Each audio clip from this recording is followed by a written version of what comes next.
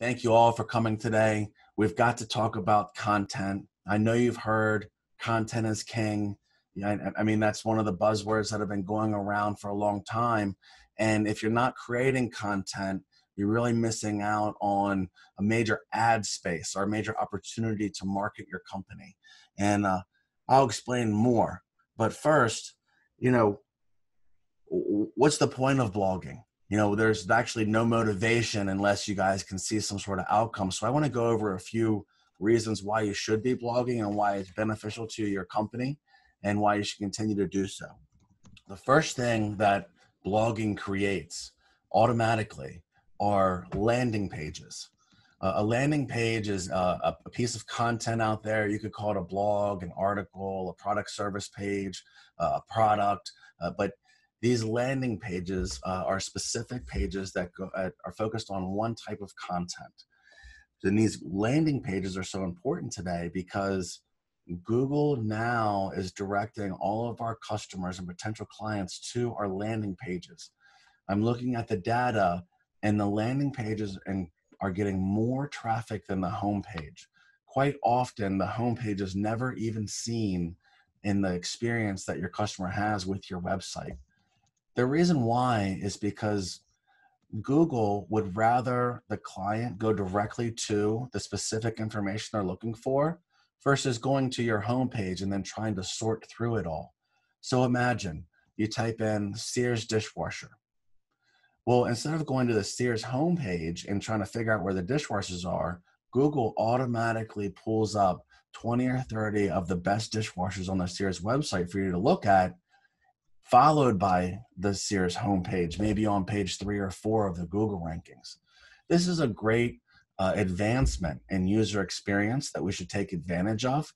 And again, I think it leads to higher conversions.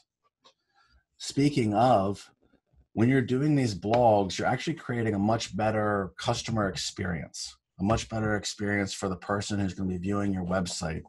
Again, they're going to be going to these niched pages. They're going to be finding the specific information that they're looking for.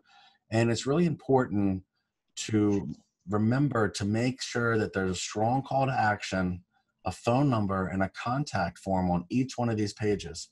Because remember, people might not be going to your contact page. They might not be going to your home page. Don't make people click around to get in contact with you. Make sure you have all of that information front and center on every single page of your website. The fewer clicks to conversion, the better. That's what they say. A third reason, branding. Keeping relevant information in front of your audience and network is crucial. And listen, I know a lot of us have already picked our favorites. For example, Coke and Pepsi. If people drink soda, people used to drink soda, everybody had a preference, Coke or Pepsi. I liked Coke. I didn't like Pepsi. If you ask me what would I rather have, I'd rather have a Coke than a Pepsi. But you see how definitive that decision is? So let me ask you this question. Why in 2016 did Coca-Cola spend $4 billion on advertising? If everybody already likes Coke or already likes Pepsi, why did they spend $4 billion? It wasn't to convert Pepsi users, I promise, but it was to remind us Coke users that we were thirsty, that we might want to have a soda, that we might want, it actually is deeper than that. A lot of times when we see those advertisements, our mouth actually waters. So this type of reminder remarketing is crucial. Another reason to be blogging, creating content, it really, really adds up. And what I mean by that is that you get a lot of residual website traffic. That's right. Every month, people will be searching, and every single month, your blogs and your articles will be coming up in search.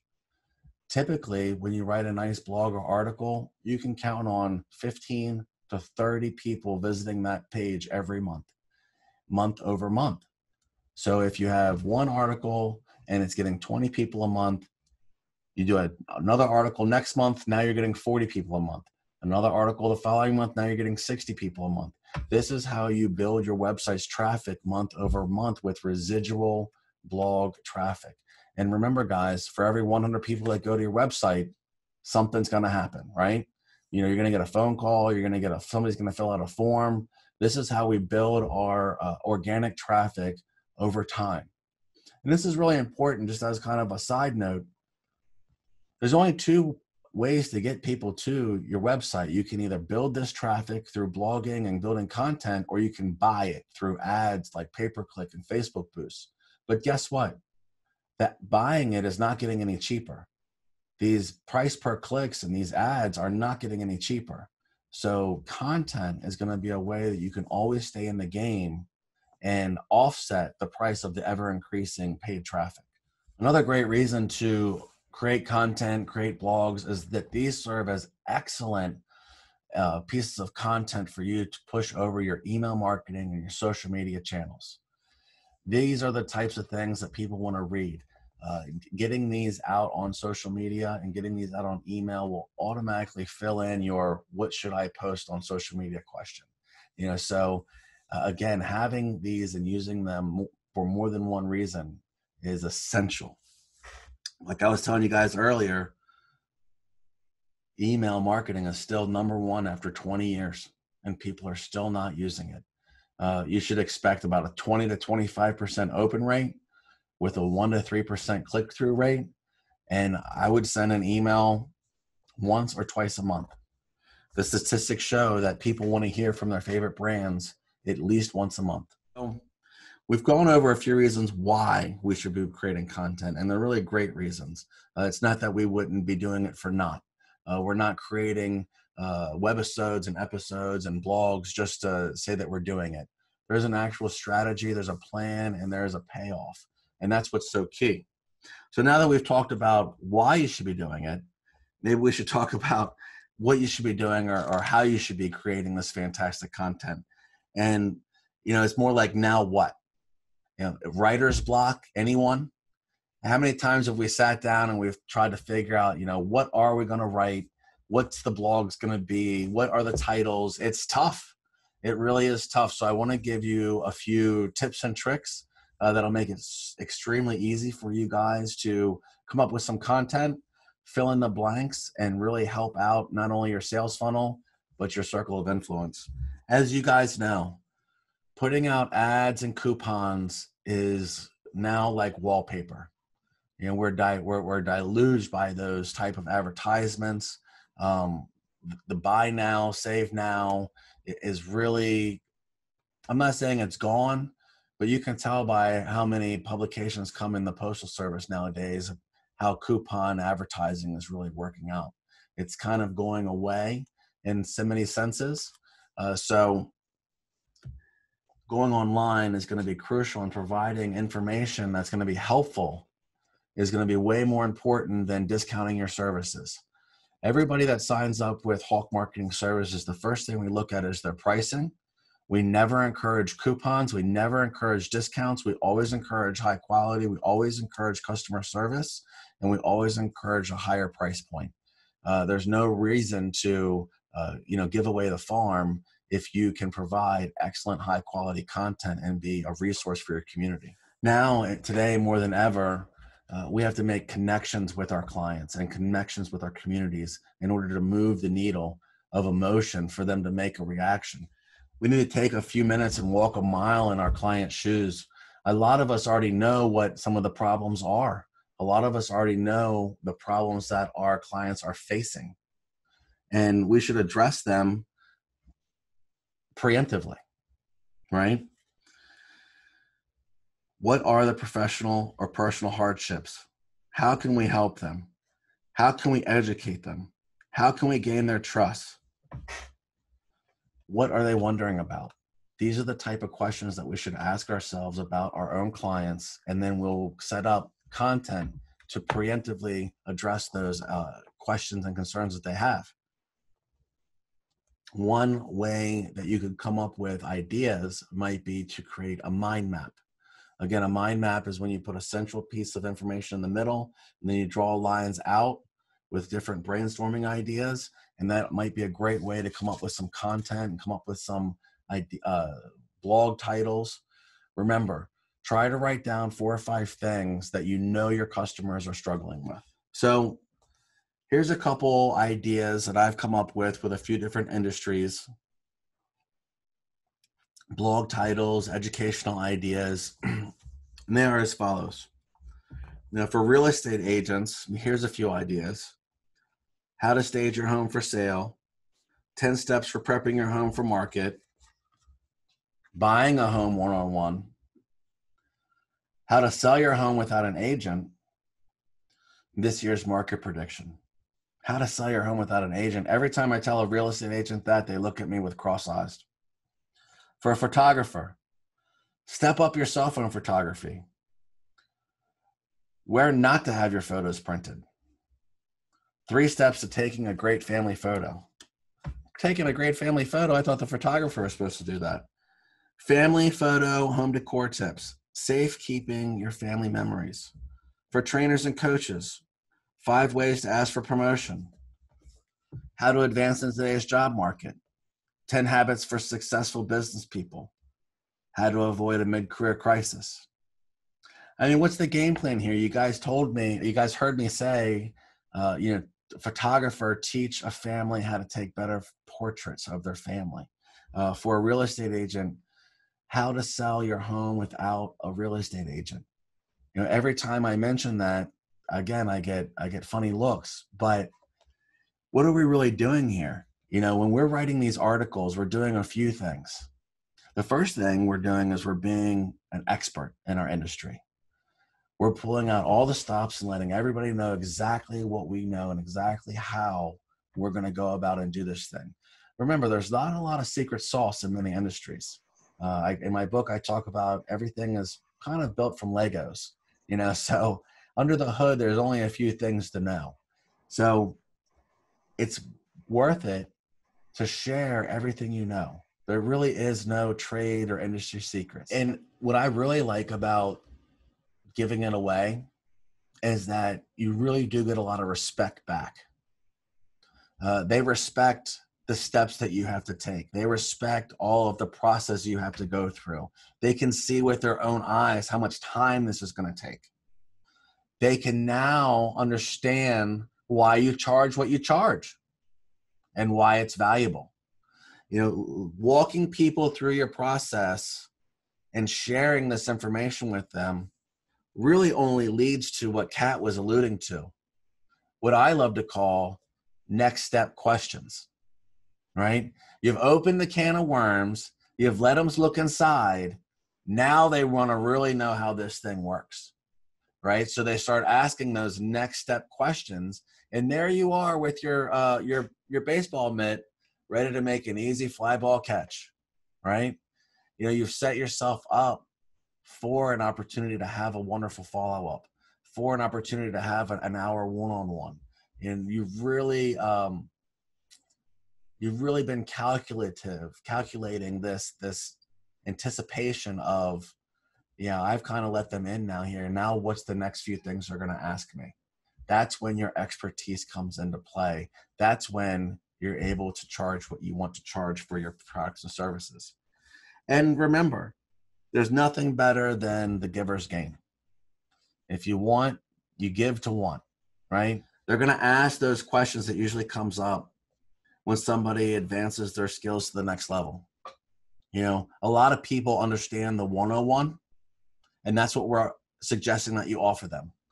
The base level information, the easy to understand information, the consumer digestible information. These are the 101 classes, the beginner level classes. But most consumers will understand that there's more to the game than this. Then they will start asking you for those second level, those advanced and intermediate questions. That's when you're there to share your expertise and ask for the sale. Obviously, the same goes for referrals.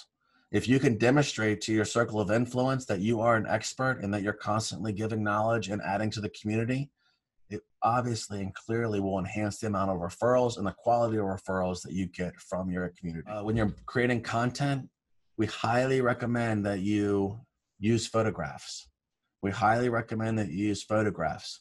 Your photographs count a little bit more to Google than stock photographs.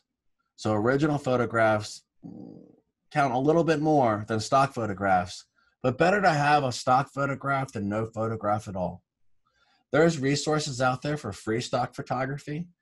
I know Lee uses a lot of stock photography for his PowerPoint presentations, and they elevate them. And we always include at least one graphic with every article that we write. Because remember, people are very visual. Lee Crumball? Well, John, but I do try to use my own photographs when I can. Most of the photography on my website is mine, for example. So I agree with you. You get credit in search when you do that. You absolutely do. The most popular stock photography websites are Adobe Stock, Think Stock, iStock Photo, Getty Images, and Canva. Again, all this information is on the website. And Lee? Unsplash. Great resource, all free, no credit need to be given. There you go. Now, guys, nobody likes writing a book report. I'm not suggesting that you write a book report. I'm suggesting that you make it quick and snappy. You know, a lot of people are on the move, they're on the go, they need quick reads in their breaks. They do not want to sit there and read the encyclopedia while they're going about their day. So we're recommending that these articles be easy to read, short, to the point, with lots of information. Google recommends that you write at about a 5th to 6th grade reading level. Now, I know a lot of us in Annapolis in this area, we're great at reading, but there's a whole country out there that uses Google, and there's a whole bunch of other countries out there that use Google, and the reading levels out there aren't as high in every region. So Google recommends that we write at about a 5th or 6th grade level. And remember, when we're writing about our very complicated industries, we need to, get it down to the consumer level. I remember a potential client asked me, well, listen, I've been in the water treatment business for 30 years. How are you going to write articles about water treatment machines? You don't know anything about it. I said, well, listen, I don't need to know 100% of the details. What I need to do is write it in a way that your consumer understands it. And a lot of these technical industry buzzwords are not included in that type of writing. So you really have to spell it out, make it easy to understand. Even medical information online, which is looked at extra hard and scrutinized extra by Google, even medical quality information is recommended to be written at a high school senior reading level. No higher than a high school senior reading level. So remember, when you're writing, easy to understand, quick, short, with chock full of information. We're recommending 3 to 5 paragraphs with 3 to 5 sentences each, right? 3 to 5 paragraphs with 3 to 5 sentences each. Hey, the beginning paragraph and the end paragraph are already taken care of. That's the opening and the closing. So we're not really recommending, that you go all out. If you actually have something long-winded or something that needs to be described with a lot of information, then we recommend breaking it up into a series of blogs. That way, you get more opportunities to, again, shoot out more social media and shoot out more email marketing campaigns. That being said, as an SEO expert, I will share with you that the highest ranking articles on the internet have 1,700 words or more. What I've been recommending is 300 to 500 words. Remember, we're in Annapolis, Maryland, not New York, New York, right? So we don't have to be the best in the country. We have to be the best in Annapolis, Maryland, the best in Anne Arundel County, the best in our region. Don't reinvent the wheel. There's no reason to reinvent the wheel. We're here in Maryland. There's professionals that do the same exact thing that we do in other states and other regions in the country. Simply look up the topics that you want to write about and look at competitors, not even competitors, look at peers that are in other regions. See what their top ranking content looks like. See how long it is. See what's included. See how many photographs there are. There is a long-running strategy of SEO experts simply Googling articles and writing better articles to outrank those articles that they found. Do not reinvent the wheel. Go out there, see what's out there, come back, make it your own, and put it out on your website. Google is already letting us know what they want or what they think is the top and the best content. There's no reason why we should go out there and try to reinvent the wheel. Use these other examples from our peers in other regions. Remember, sprinkle in a touch of local when you're writing. Sprinkle in a touch of local. As you know, Google loves local, and they try their hardest to serve up local results over regional results.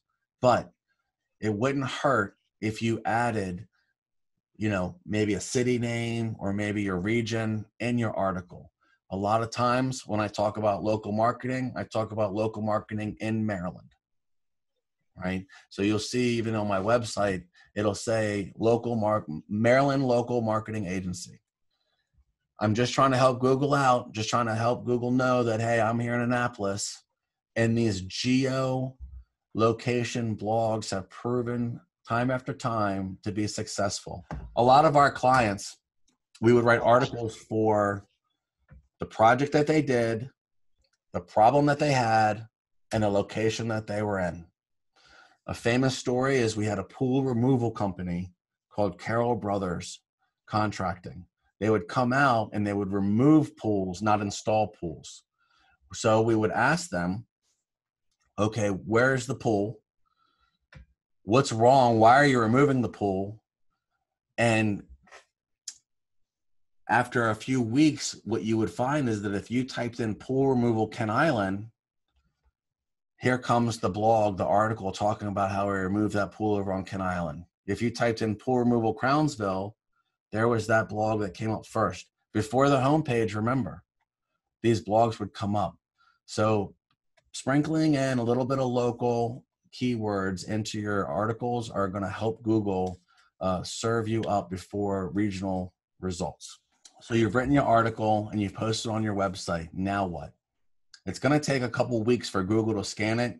Usually Google scans your website once a month, twice a month. And if you're very active by updating your website, Google will actually scan it a few times a month. That's the goal. Imagine how many times Google, for example, has to scan Amazon and eBay. It's probably endless. But for a lot of our small fry, Google comes by about once a month. So what are we going to do in the meantime? Google hasn't indexed our content. We're not coming up in search yet. It might take a couple weeks. What I recommend you do is you spread the message on social media. Copy and paste the link from your article into your social media post. And immediately the image that you included will come up, and start sharing it. I share the articles and videos that we produce to 20 to 25 business groups on Facebook. There's networking groups, there's business groups, and that's just in our direct region, nothing further than the Beltways. So there's 25 opportunities out there, and maybe I'll put out the list, maybe I won't, but I did handwrite them all. And make sure that you share it. Make sure that you find these groups and you share it. It is a free way to promote yourself. And a lot of times when people post in groups, Facebook sends them notifications. Groups is a great way. Now, if you're going to use Facebook, remember John says use your personal profile first, because Google doesn't restrict the views as much on your personal profile. If you're using your business page, Facebook really doesn't like when people put links on Facebook and get them away from Facebook. Facebook wants you on Facebook, right, to serve advertisements. So when you put a link on there directing people away from Facebook, expect Facebook to really limit how many people see that. That's why, A, we're taking advantage of groups, and B, if we're using our Facebook page, we're boosting the content. What I recommend is a $50 boost over 14 days. That's what we usually do, is a $50 boost over 14 days. I talked to Facebook. They said usually after 2 weeks, things, kind of fizzles out. I was doing 30 days, but after talking to Facebook directly, they recommended 14 days. The minimum is $1 a day. For about $1, you can get one person to your website. That's very inexpensive in the world of pay, considering Google charges $8 to $50. If you're a lawyer or a plumber, expect to pay $35 to $50 for every person that clicks on your Google listing, paid Google listing, to your website. Facebook is $1. So you can see, look, my phone's replying. Google's listening to me, guys. Facebook is severely undercutting Google right now in order to garner those advertising dollars, right? There's only so much piece of pie out there. Facebook's trying to get their slice. So they're dramatically undercutting. Now, I don't expect these prices to last forever, but $1 a person is pretty inexpensive.